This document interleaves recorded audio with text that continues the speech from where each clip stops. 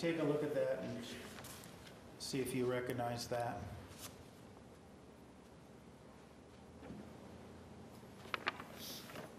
Yes. What is that, Ms. Arias? This is an email I composed to Abe on February 18th, 2007. I composed it at Travis's behest and then sent Abe the email and also forwarded Travis a copy afterward because he wanted to read it. Okay. Move to admit exhibit number 438.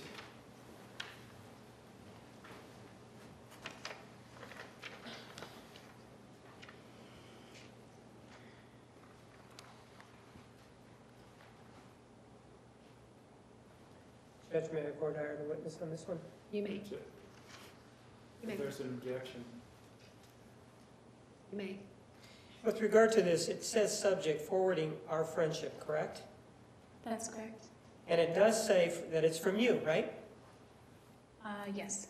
And it does give a date, doesn't it? Yes. And it does say that it's to Travis Alexander, doesn't it? The forwarded email is. No, it doesn't say that. It says to, doesn't it? Objection, Your Honor. This is beyond voir diring the witness. This is cross-examination. He can wait his turn. Overruled. Take a look at exhibit 438 and see who the to line is to. To travis.alexander@gmail.com. So this isn't, and there's underneath there a BCC. Do you know what that stands for? Blind carbon copy. You just told us, ma'am, that this was composed at Mr. Alexander's behest, right? Yes. And that you sent it to Mr. Abdel Hadi, right? Yes. And that you sent a copy to Mr. Alexander, right? Afterward, yes. You didn't do it at the same time? Is that what you're saying? That's what I'm saying.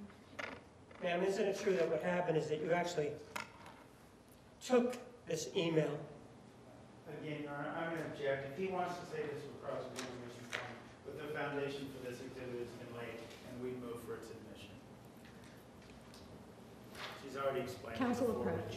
Counsel approach.